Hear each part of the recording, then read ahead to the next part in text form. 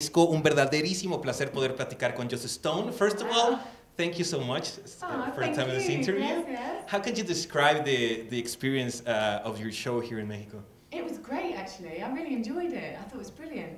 The audience were really friendly, and they were very open and happy to hear the new songs. Yeah. So sometimes when I say, oh, I'll make a new song, you hear everyone go quiet. But not here in Mexico. But not here. It's like, woo, do it! And it's because it's a really good album. Tell us a little bit the experience of the adventure of the creating process for Water for Your Soul. You know, it's been a while. We kind of started making it, I don't know, over 5 years ago now, really. And it wasn't a focused effort.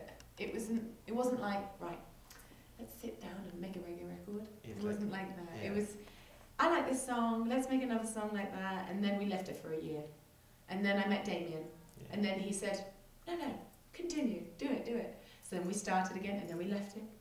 You know, so it's it's been inspired by lots of travel and lots of different people that I've met over the years, really. But you decided to put more reggae in the album before meeting Damian Marley. Yeah. So how was the experience when you met him? Well, I mean, I love reggae. Yeah. I think everybody loves reggae, really. It's kind of that stuff. Makes everyone happy. So, yeah, I dipped into it. And I made this kind of, we did Underworld and Clean Water and Wake Up. They were like, I guess, rootsy, reggae type vibes, which are on the album. And so I met with Damien to do another project called Super Heavy, and we started writing together.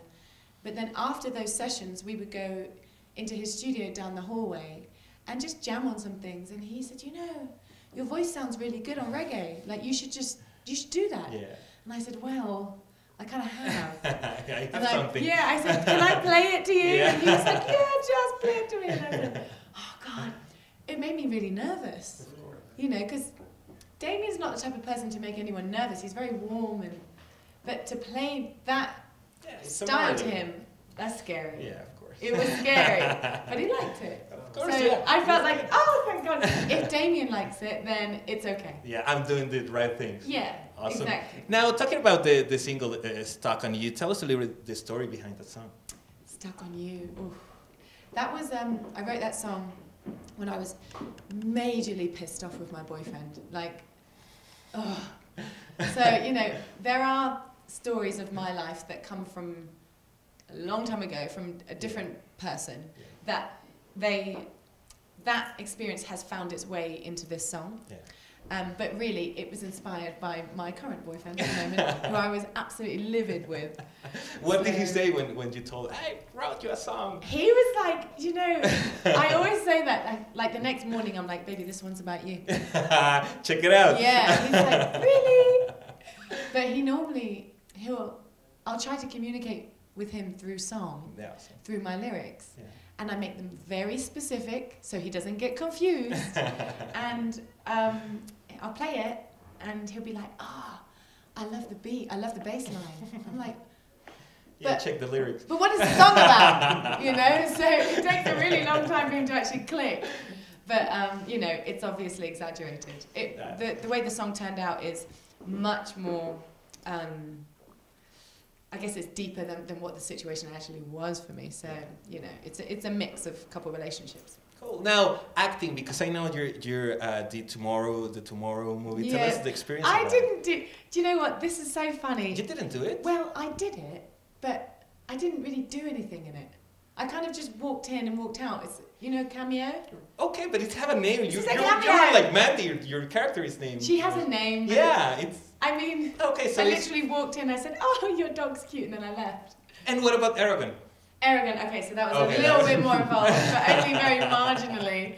So yeah, that was more of a. I kind of spent a week in Budapest. This is years ago, and I really enjoyed that because it was a character role. It wasn't just me. It was a witch, and I love that. And then the Tudors again. That was a character role, and that was. I don't know, maybe 6 weeks here and then another 6 weeks there. So it was more of a project. And I had like a real experience with acting with the Tudors. and I had to do an accent that wasn't my own, had to speak in a different language. That's a good challenge. Oh, I loved it. I totally loved it. And do you have plans to do more acting in the future? I don't have any plans, but I would like to do it. Yeah, I would like to. Yeah, I guess maybe once I've done the world tour and that's over, which will take a few years. Yeah, because that's the next yeah. question about it. A real world tour, you want to visit, I read like 204 countries, yes. right? Yeah.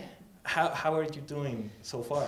Well, it's taking a very long time. Yeah, I guess so. It's like, if my math is not fail, it's gonna take probably 3 years for doing that. Yeah, it would take about 3 years, I think. So, and that's if we do it in an organised fashion and everything gets planned.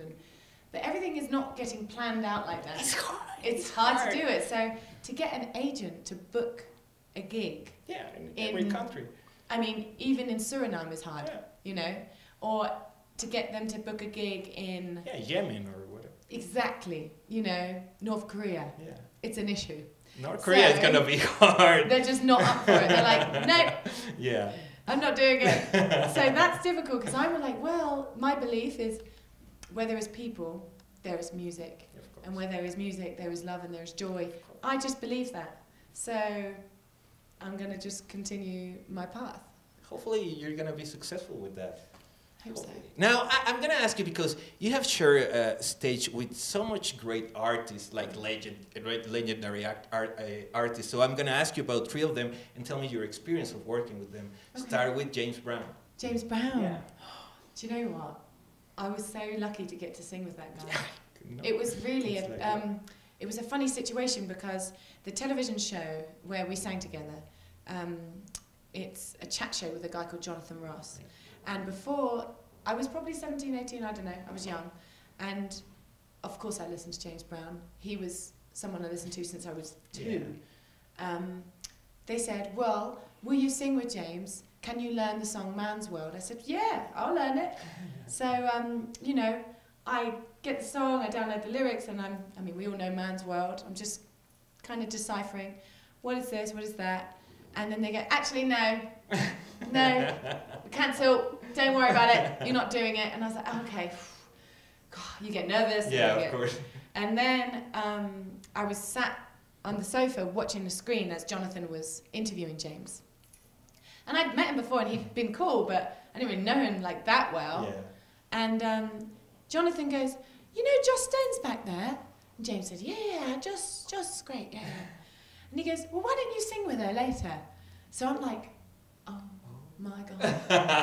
Oh my God. No one told me that I was doing it. I didn't learn the words. And I was like, shit. So I quickly, somebody printed the lyrics for me. And I mean, I had 20 minutes. So then I went on there. I did what I could do. He said he'll start with Man's World. Yeah. But then he changed it to another song. And then he changed it to another song.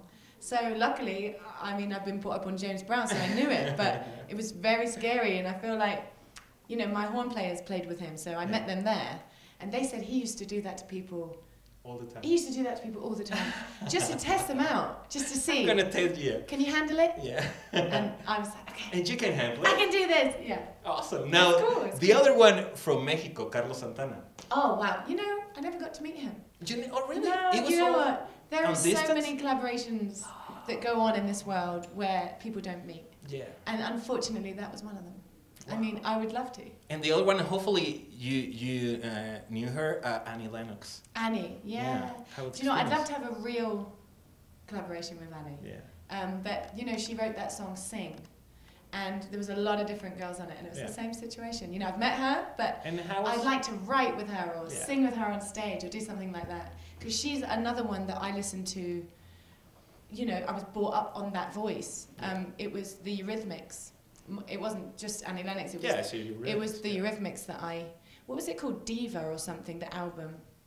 It's bloody great, you know, and I just loved it. I loved it, Walking on Broken Glass and things like that. And then Dave Stewart is obviously the Eurythmics too, and I've worked with him loads, so I feel really lucky. You know? Awesome. Now that we're talking about girls, now girls are ruling the music. What's your opinion about it? Are we? Yeah, of course. That's nice. Do you know what? I did notice that a little bit in soul music because, you know, there's like James Brown, there's Otis Redding, Al Green, you know, Marvin Gaye, loads of male voices that we listen to and love. But then there was this whole explosion of all these female soul voices. Yeah, Rita Franklin. Which is great, but I do think that it goes in waves.